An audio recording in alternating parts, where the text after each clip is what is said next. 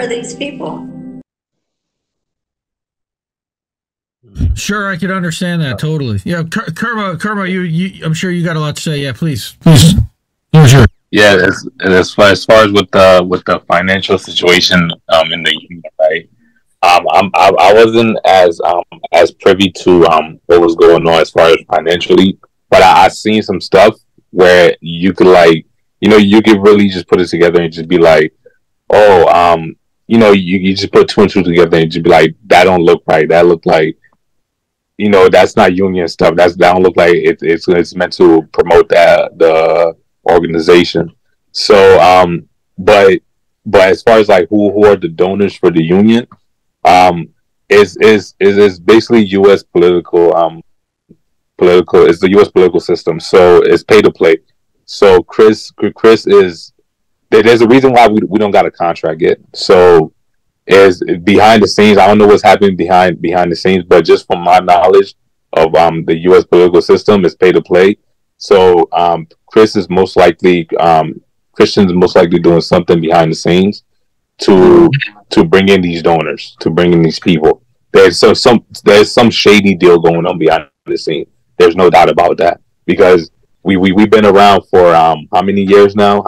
When did Christian do his walkout? It was March of 2022. I mean 2020, and it's already 2024.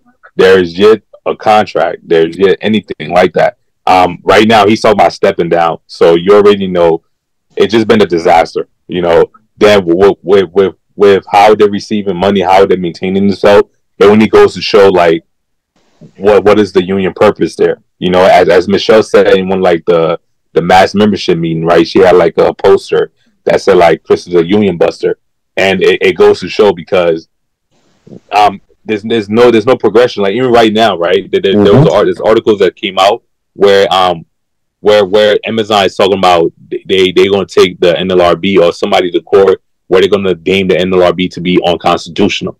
That's going to be the whole argument in court. So they're making the arguments that there's a union, and Amazon, who has a union already, is arguing that the NLRB is unconstitutional, and the union has yet to rebuttal any of this. Was that Elon Musk? Huh? No, Elon Musk. I believe it was Trader Joe's. Amazon joined the coalition with Trader Joe's, Starbucks, to say the NLRB is unconstitutional. So basically, getting rid of the NLRB through the Supreme Court, through the U.S. Court system. So it's just a whole bunch of stuff. How Chris and them is not fighting against this. How we have lawyers. The union have lawyers who can fight against these things. But I doubt if the lawyers are really going to fight against that, or I doubt if there's any. Is there any going to be any public statement by the union leadership as far as the NLRB staying? Amazon is saying that the NLRB is unconstitutional. Just goes to show how much they really care about their workers. Because the NLRB is designed to protect workers. So it's why would you say something that's designed to protect workers is unconstitutional? You're only against workers. You're only against the people. These are easy arguments, but it's not being made. So it shows you where the mindset is, and also in U.S. politics is I forgot the Latin word, pro quote play or something like that, but it's pay to play. It's a pay to play system where you basically follow certain policy, just like any other politician. You follow certain policy, and you get your contribution, your donations, your campaign donations, your organizing donations, or whatever donations you're looking for. You're gonna get it, but you got to also implement certain policies. And with our union, you can see lack of confidence in the building with the leadership. That goes to show you who are the donors and what are their agendas.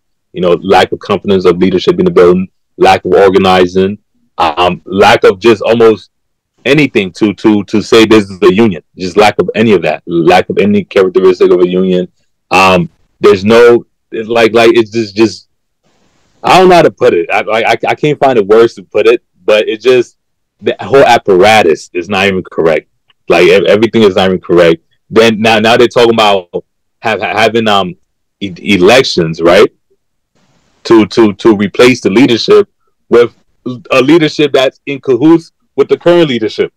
It's like, bro. So now we're in a revolving door now. So now we're in a concept where it's a revolving door, where the current leadership is in cahoots with the leadership that's supposed to be coming in right now. So they're in cahoots with each other, and they're over there because these people. If you go to the building and you as a worker, would you negotiate with Christian Smalls? They'll be like, no. They'll be like, oh hell no, I'm not going to negotiate with them. Nobody will. They don't even trust them. They think that they're liars, they're manipulators, they're this or that. So why would I have confidence in the leadership that's in cahoots with that leadership? Well, have they been advocating for the workers in the building? Like when people get hurt, have they been trying to help them with Amazon, with HR, or any of that? Hey, please. So even right now, let me give you an example, right? So you know how they got the workers the Warehouse Workers Protection Act, right? So that act is designed to stop Amazon from firing people based on production rates, right?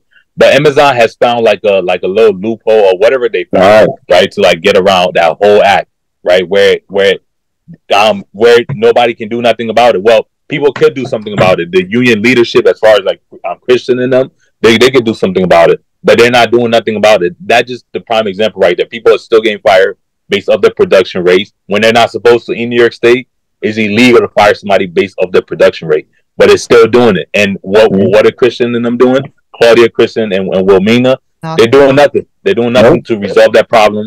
They're not mean. Like for example, right? Christian, I'm sure he has networked with a lot of people, with a lot of lawmakers, with a lot of people who can make moves, who are on committees and stuff in the state legislatures and stuff like that. He can contact these people and probably do something to fix this problem. But he don't do that. Instead, he's focused on traveling, building up. It's almost like he wants to be like a company within himself. So he's building up his brand. He's doing this. He's doing that. Everything. He's doing everything except for doing what he's supposed to really be doing. Then on top of it, right, where I experienced this personally with him, personal. So like as far as like with spreading the unionization efforts, right? So like for example, right, we met this lady in DC called Helen, right? So we were supposed to go down there within like 2 or 3 weeks of meeting her in DC, right? It never happened. So they went. I'm talking about like 6 months of like, telling this lady they're gonna go down there, go back and forth. She's basically trying to organize her union, her warehouse, and all this and that. And she's getting targeted. And Amazon's harassing her, ripping down her posters, all this and that. She even filed a ULP with the NLRB. So everything is already stated in there, affidavit, like how Amazon was ripping down her posters. She had to even call the police on them and all this and that, right? Chris and them, they didn't capitalize off of that. They didn't do nothing on that. They basically just let the lady out there for like she was nothing. She was no value to them, no nothing. They just abandoned her, right? Then February they were supposed to go see her this month. They didn't even cancel that. They didn't even cancel it because they're too busy over there fighting amongst themselves, and also they're basically cannibalizing each other. So right now, like the workforce, as far as in the union hall, is low because they cannibalize each other. So that's how I got removed from everything because it was just too toxic. I couldn't take it, and I had to go. So and I was already out the door by the time they was thinking about letting me go. I was already out the door. I was already like trying to go to the Constitution to remove Chris, like press charges against him and basically say he's not doing a good job. He's an incompetent leader.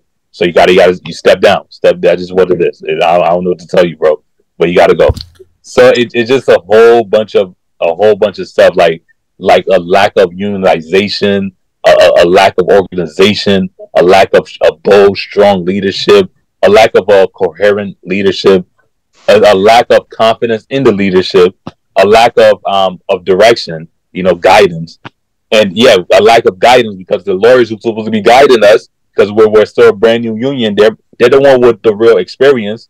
They're not even doing that. Instead, it looks like they're just looking at it like they're getting paid like $30,000, and that $30,000 a month, ironically, is the lawyers that getting paid not $30,000, whatever $30,000 Chris is getting paid $30,000 annually. Ironically, it's the lawyers that getting paid $30,000 a month. Chris getting paid $90,000 a year. So there's the irony in that too. Because Now- that $30,000 is actually going to 90,000. 90,000. Yeah, 90,000. And Chris is getting paid 90,000. Wow. So